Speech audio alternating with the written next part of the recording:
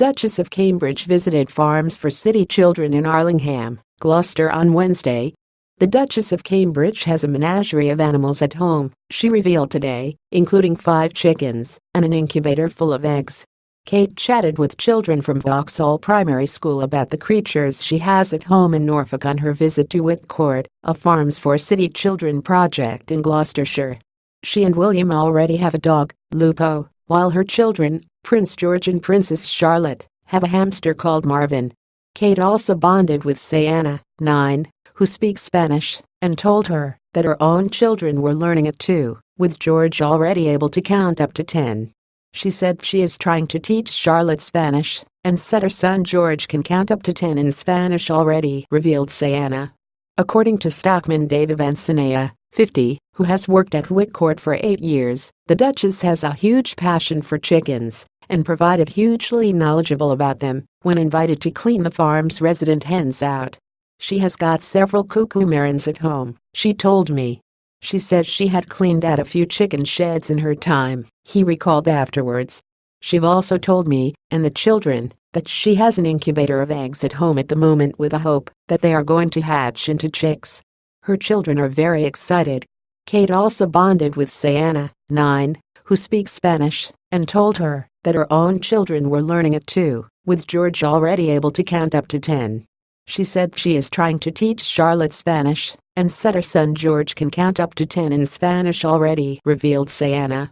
We've also told her how we found all the cameras a bit strange, but she said, although it was weird, she had got used to it.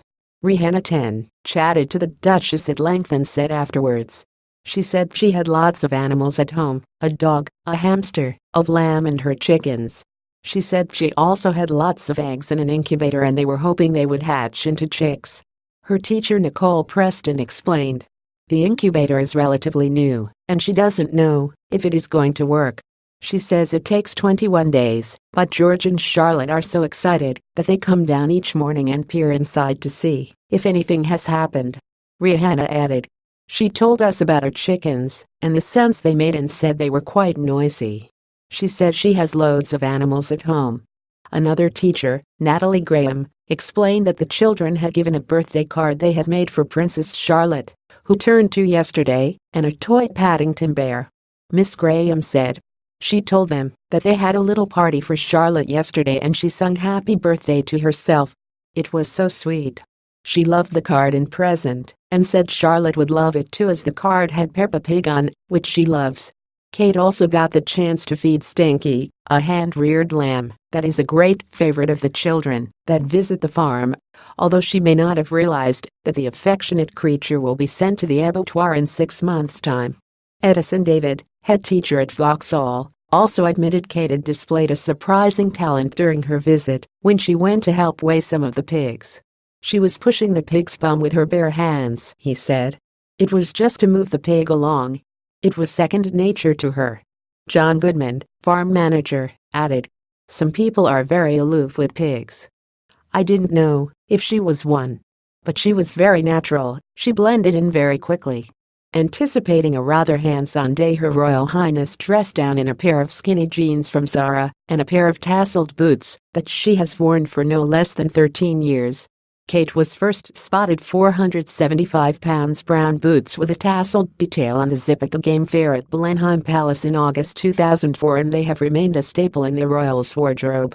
Not long after arriving, the Duchess could be seen removing her jacket from Troy, London, to reveal a navy blue sweater with a gingham collar poking from the neckline.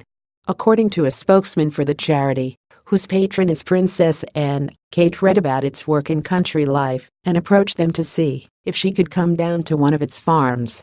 The Duchess and the children met with children's author Michael Morpurgo and his wife Claire to learn more about the charity they founded in 1976. They were treated to a very special story time as Morpurgo read to them around a campfire. The Duchess was quite prepared to get her hands dirty this afternoon mucking in when it came to onion and marigold planting on the farm. Farms for City Children offers youngsters from all over the country a unique opportunity to live and work together for a week at a time on a real farm in the heart of the countryside. It is an intense, learning through doing experience of a different life for children who may not know where their food comes from and have limited opportunities to explore the outside world.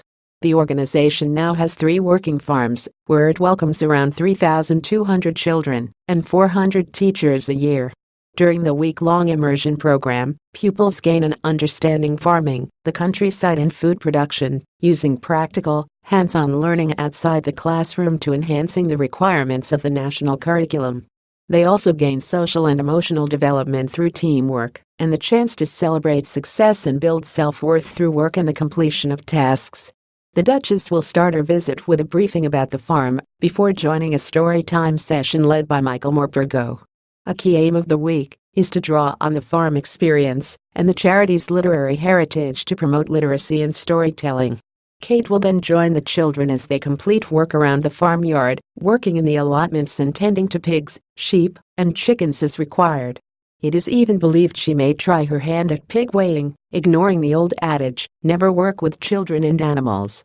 The visit will conclude later with a short tea party, where Her Royal Highness will meet some of the volunteers, staff and trustees. Yesterday saw the Cambridges celebrate their daughter's 2nd birthday at their home in Norfolk.